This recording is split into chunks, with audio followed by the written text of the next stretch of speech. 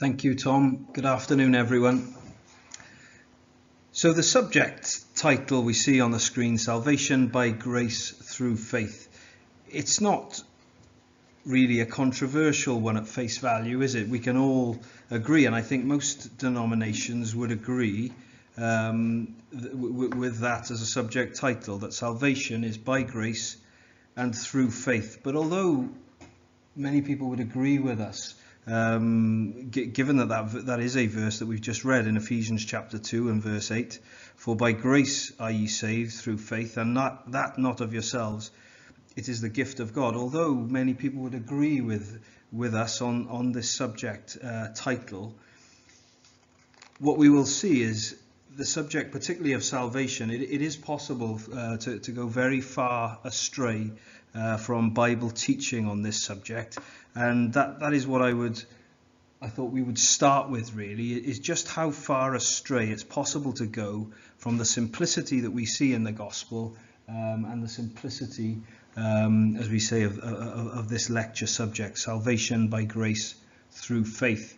Because why is this an important subject?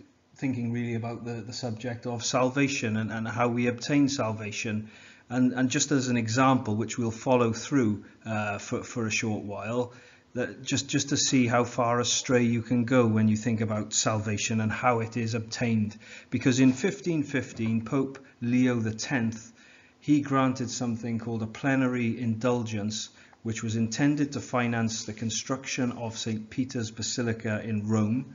And it would apply this plenary indulgence that you could purchase from a priest. It would apply to almost any sin. So a letter that you would get from the priest on behalf of the church, which would absolve you from almost any sin, including adultery and theft. And as I say, we'll follow this through for a few slides and just see where it can lead, because Johann Tetzel, the picture of him there on the right, he was commissioned by the Roman Catholic Church to preach and offer this indulgence because they were looking to finance the building of the renovation of St. Peter's Basilica. And he was commissioned to preach and offer this indulgence. And he campaigned in cities near Wittenberg, and he drew many local parishioners, if you like. They would travel to these cities from Wittenberg, and they would purchase indulgences.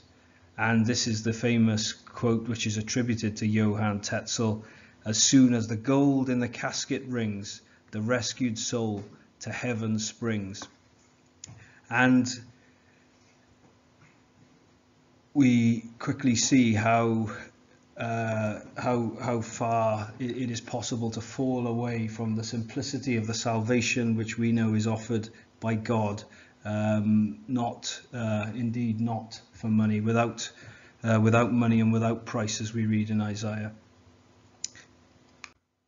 But as I say, we'll follow it through and see what it led to, because I'm sure you're all familiar with it. So Martin Luther, he became especially concerned in 1517. So he was based in Wittenberg, and he became especially concerned in 1517 when his parishioners, returning from purchasing Tetzel's indulgences, claimed that they no longer needed to repent and change their lives in order to be forgiven of sin, because they purchased these indulgences. And as I'm sure we're all aware, Martin Luther, he was the man who was responsible for writing what they refer to as these 95 Theses, which were pinned to the door of All Saints Church in Wittenberg, because he took exception to this practice. Leo X was decadent. He was a decadent pope, and I think there's a reputed comment that Leo X said when he was the Pope, that he said, God has given us the papacy, let us enjoy it. And so they had enjoyed it, and really the reason for selling these indulgences was avarice and greed.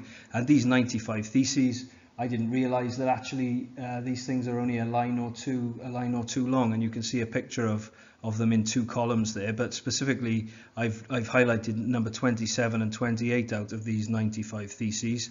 Number 27, they preach only human doctrines who say that as soon as the money clinks into the money chest, the soul flies out of purgatory. And what he then says in number 28, it is certain that when money clicks into the money chest, greed and avarice can be increased. Now, I hope this anecdote is true, but if it is, it's quite funny. So Luther claimed that Johann Tetzel, there he is again, who had received a substantial amount of money at Leipzig from a nobleman who asked him for a letter of indulgence for a future sin that he was going to commit. And supposedly Tetzel answered in the affirmative, insisting that the payment had to be made at once. And so the nobleman paid for this indulgence, and he received a letter and a seal from Tetzel. However, when Tetzel left Leipzig, the nobleman attacked him along the way, gave him a thorough beating, sending him back empty-handed to Leipzig with the comment that it was the future sin which he had in mind when he purchased the indulgence. So hopefully that is a true story. That's what Luther claims. But I thought that was a bit comical if that's true. But whilst we might think of that something, this was something that went on in the Middle Ages, indulgences are still something. They are still a doctrine that is preached by the Catholic Church, and you can still purchase indulgences. They obviously don't go near anymore purchasing indulgences for dead relatives. I think they're very wary of that.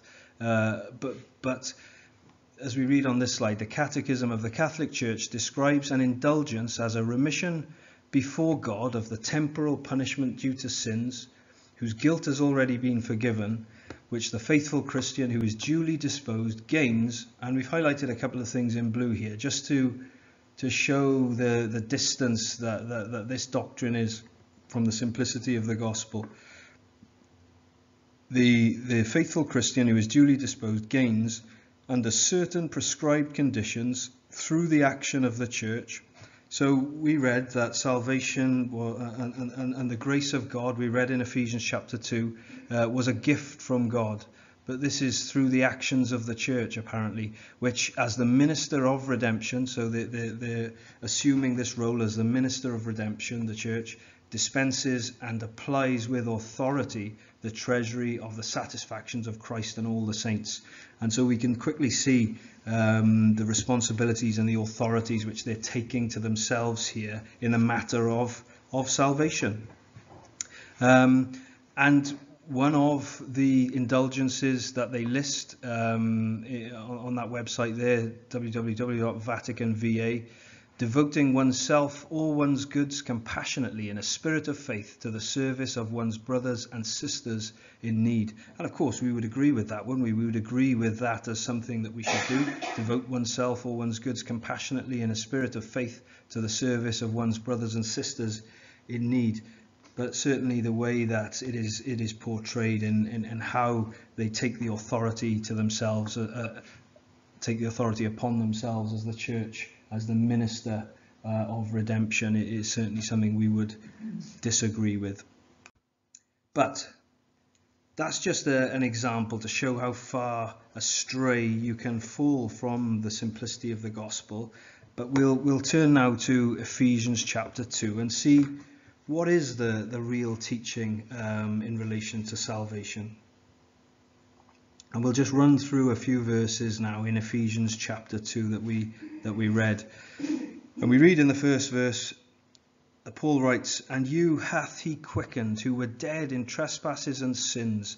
And that's the important thing, isn't it? That we were dead in trespasses and sins. There was no hope for us. But it's God who hath quickened us. Not the church, the minister of redemption. We were dead in trespasses and sins. And down to verse 3, among whom also we all had our conversation in times past, in the lusts of our flesh, fulfilling the desires of the flesh and of the mind, and were by nature the children of wrath, even as others. Paul makes it very clear that we are all in need of forgiveness. We are all dead in our sins, or we were dead in our sins in times past. But it's God who is able to provide salvation for us. And we see that now in verse 4. But God, not the church, God who is rich in mercy, for his great love wherewith he loved us, even when we were dead in sins, God hath quickened us together with Christ. By grace ye are saved. And down to verse 8, which is the verse where we take our subject heading from. For by grace are ye saved through faith, and that not of yourselves. It is the gift of God. It's not something that can be sold for money. It is the gift of God, not of works, lest any man should boast. So these indulgences that we read about in the modern church that you can purchase are to do with works. You can't purchase salvation through works. The scriptures are very clear on that.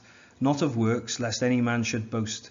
The only work involved, and it's no surprise, I think, that this verse 10 follows the fact that grace is the gift of God, not of works. The only work involved is in verse 10. We are the workmanship of God, created in Christ Jesus unto good works, which God hath before ordained that we should walk in them.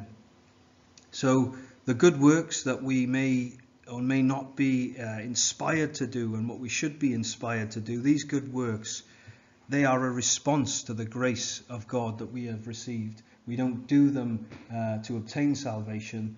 They are works that we do in response to the salvation and the grace of God that we have received. And down into the next chapter, Ephesians 3, because our subject heading was in verse 8, for by grace are ye saved through faith. And down into chapter 3 of Ephesians, in verse 8, we read, Paul, who was so grateful, wasn't he? So grateful for the grace that he'd received because of the way he had persecuted the early church. He of all people was most grateful for the grace that he'd received.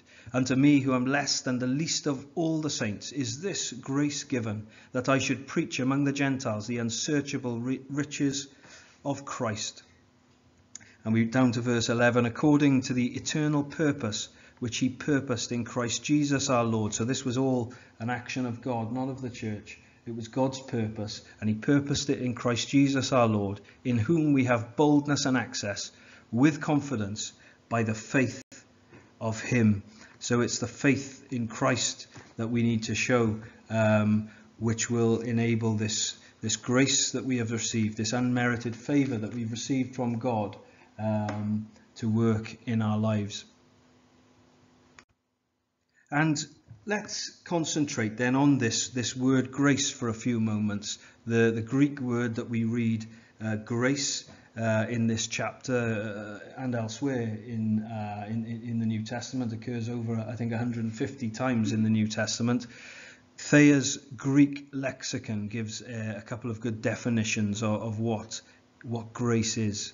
So it is goodwill, loving kindness, favour, and this is from God in the context that we read it.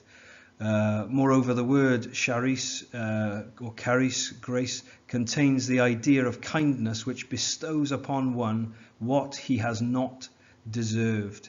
And the third bullet point, I think, is really useful here from Thayer's Greek lexicon. The New Testament writers use charis preeminently of that kindness by which God bestows favours even upon the ill-deserving, and grants to sinners the pardon of their offences, and bids them accept of eternal salvation through Christ. And that's the important point here. It's the unmerited favour and the kindness that we receive of God on the sinners, the undeserving. He offers us the pardon of our offences. So Romans is another place in the New Testament where we can go to find out a lot more about grace. Romans chapter 5.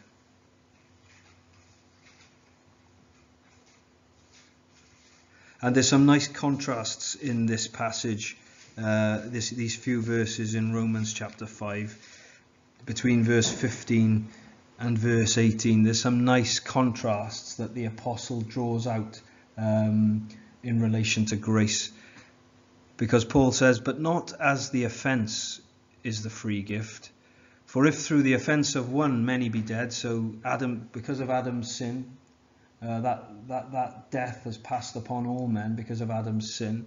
So if through the offence of one many be dead, much more the grace of God and the gift by grace, which is by one man, Jesus Christ, hath abounded unto many. So there's the first contrast, that through Adam's sin, death passed upon all men, but the righteousness, through the righteousness of Jesus Christ, which came through the grace of God and the gift by grace, through the actions of God and his Son, the Lord Jesus, this grace, this gift of grace hath abounded unto many, just as Adam's sin came upon, the consequences of Adam's sin came upon all men. The grace of God is available to all men. And not as it was by one that sinned, so is the gift. For the judgment was by one to condemnation, but the free gift is of many offences unto justification. And that's an interesting contrast as well, isn't it? Because there was one sin. The judgment was by one to condemnation, but the free gift, so there was one sin which caused the consequences of sin to pass on all of us. And we may say that we didn't ask for it. We didn't ask for the consequence of Adam's sin to be passed upon us. But the free gift is of many offences unto justification. So Adam sinned once, and the results of that affect us down to this day. But the free gift of God, this gift of grace from God, the free gift is of many offences unto justification. Each of us here have committed many sins, but the free gift is of many offences unto justification. So we may feel hard done by, having suffered the consequences of what Adam did. But we have sinned many times, but we're able to be justified by God. And we carry on. For if by one man's offence death reigned by one, much more they which receive abundance of grace and of the gift of righteousness shall reign in life by one, Jesus Christ. Therefore, as by the offence of one judgment came upon all men to condemnation, even so by the righteousness of one the free gift came upon all men unto justification of life. Back a chapter to Romans 4 for another lesson that we can learn about grace. Because we read in Romans chapter 4 and verse 2, for if Abraham were justified by works, he hath whereof to glory, but not before God. For what saith the scripture? Abraham believed God, and it was counted unto him for righteousness. And we read, don't we? We read further, now to him that worketh is the reward not reckoned of grace, but of debt. So if we work for something, we earn it, don't we? It's a debt that someone owes to us. To him that worketh is the reward reckoned not of grace, but of debt. But to him that worketh not, but believeth on him that justifieth the ungodly, his faith is counted for righteousness. And so this is not something that we can obtain through works, through the church telling us that if we go and do these works we can obtain redemption for our sins. It's nothing to do with works. We are asked to believe on him that justifieth the ungodly, and that faith will be counted to us for righteousness. Still on the same theme, turn a few pages forward to Romans chapter 11. Just to finish this point that Paul was making about faith rather than works. Romans 11 and verse 5. where Paul says, "Even so then at this present time also there is a remnant according to the election of grace. And if by grace, then it is no more of works. Otherwise grace is no more grace. But if it be of works, then it is no more grace. Otherwise work is no more work."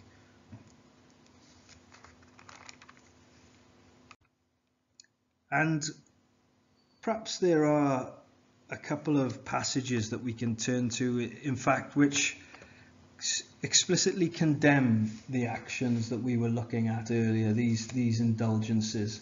And we're still in Romans, so turn to Romans chapter 6. Because we read, didn't we, of that Johann Tetzel selling indulgences, almost encouraging people that they were able to sin.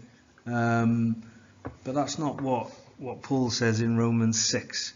Romans 6 verse 14.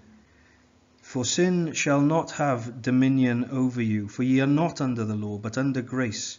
What then? Shall we sin because we are not under the law, but under grace? God forbid." So just because we have received this grace doesn't mean that we can go out and sin further. It's not something that Paul is condoning at all. And turn to Jude, because perhaps there's another condemnation of this behaviour that we can see, because Martin Luther recognised, didn't he, that it was greed and avarice that was driving the church to behave that way. But in Jude and verse 4 we read, "For there are certain men crept in unawares, who were before of old ordained to this condemnation, ungodly men, turning the grace of our God into lasciviousness, and denying the only Lord God and our Lord Jesus Christ." And we saw that, didn't we? We saw that they were denying God and Jesus Christ and taking the authority to themselves. But they turned the grace of God into lasciviousness, which is a terrible thing, isn't it? And surely something for which God will visit. Perhaps worth us now just considering a couple of wrong doctrines on grace. We've looked at what I think is fairly straightforward teaching about the grace of God, this unmerited favour that we've received, but that it is faith that will save us, and not works. Some fairly straightforward teaching.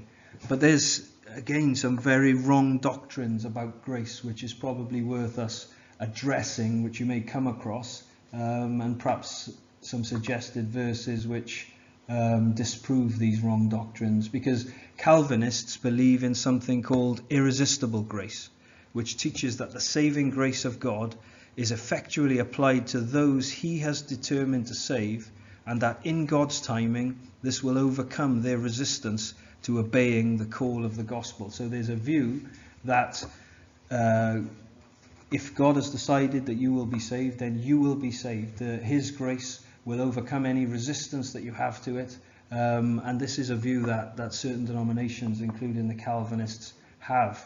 But it's something that we think is quite easily disproved. Back in Romans chapter 10. And we find, don't we, that in Romans 10 and verse 13 we read, "For whosoever shall call upon the name of the Lord shall be saved." There's an action that we need to make if we wish to be saved. It's not just a one-way thing coming from God. "Whosoever shall call upon the name of the Lord shall be saved." And further down in Romans chapter 10, we read in verse 16, "But they have not all obeyed the call of the gospel. For Isaiah saith, Lord, who hath believed our report? So then faith cometh by hearing, and hearing by the word of God." So this idea of irresistible grace doesn't seem to tie in, does it, with what we read in the New Testament, because it's clearly stated that not everyone has obeyed the call of the gospel. There are plenty that don't believe the call of the gospel. But it goes on to say that faith cometh by hearing, and hearing by the word of God. And further down, the last verse of Romans chapter 10, we can make the point even further, where God says, "But to Israel he saith, all day long I have stretched forth my hands unto a disobedient and gainsaying people." They were not the Israelites of the Old Testament. They were able to resist, weren't they? They were able to resist the grace of God, because God stretched his hands forth to them all day long, but they were disobedient and gainsaying. There is still a response required from us, regardless of any grace that has been shown to us by God. And another point which we would make is, there are verses and passages that we can turn to show that even though the grace of God has been shown to us, and even though we may have responded to that God's graciousness, and we may have shown faith, it is possible that we could fall from this high calling. Revelation chapter 2 and verse 10, where we read, "Be thou faithful unto death, and I will give thee a crown of life." That faith that we need to show rather than works, that faith has to be something that we show unto death, and only then will we be given a crown of life. It's not something that once we have been given the grace of God, we are saved. There is still an ongoing responsibility that we have to respond to that. And similarly in Revelation chapter 16 we read, "Behold, I come as a thief. Blessed is he that watcheth and keepeth his garments, lest he walk naked, and they see his shame." So those two verses from Revelation would indicate that it certainly is possible to fall from any position of favour that we have been given from God. Further wrong doctrine that we come across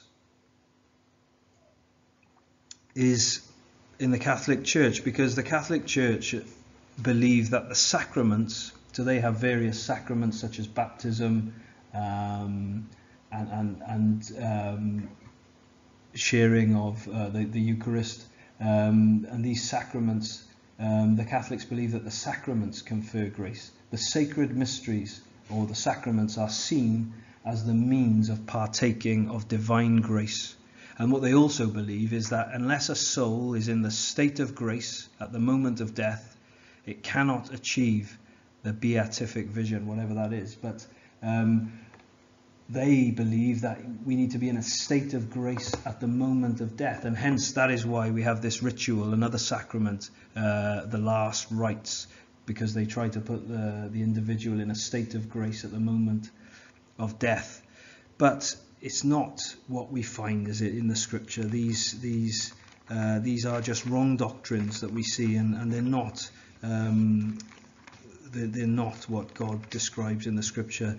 Turn to Hebrews 11, please, and we'll finish in Hebrews 11.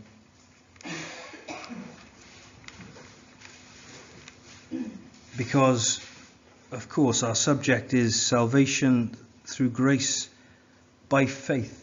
And Hebrews 11 is the best chapter we could go to, isn't it, to illustrate the faith that we need to show to obtain salvation. And Hebrews 11, and we'll go in at verse 12. "Therefore sprang there even of one, Abram, and him as good as dead, so many as the stars of the sky in multitude, and as the sand which is by the seashore innumerable.